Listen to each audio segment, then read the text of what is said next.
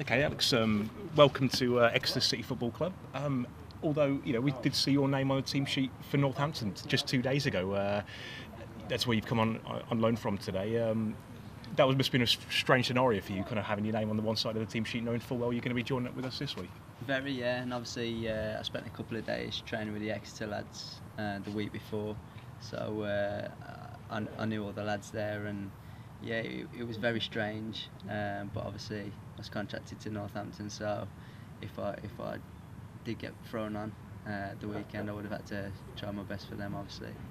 But you're here now, and like you say, you trained with Exeter City once or twice before, and how has that been? How did you enjoy that when you came down last, a couple of weeks ago? Yeah, it was great. Obviously, I met Steve and the manager, and they were very welcoming.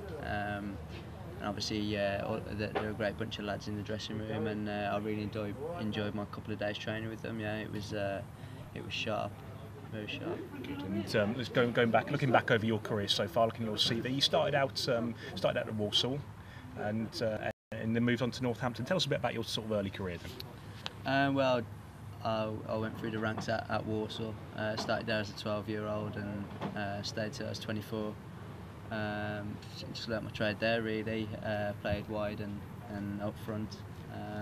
Then moved on to Northampton just for a bit of a new challenge. And things were going great, and obviously I suffered a bit of a bad injury.